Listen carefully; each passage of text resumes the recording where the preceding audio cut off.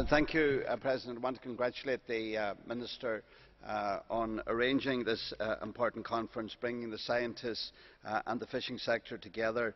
And I would like to think that they would lay emphasis on the question of discharge and that fishermen and fisherwomen could be enticed to bring discharge ashore, providing they would be compensated.